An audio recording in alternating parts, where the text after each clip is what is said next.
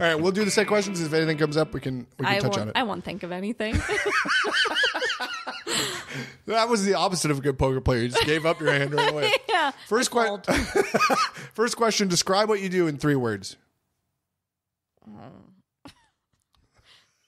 This is your old short form time. Do I have to use 3? Yeah, that's the one parameter of the question. Could I use less than 3? I guess.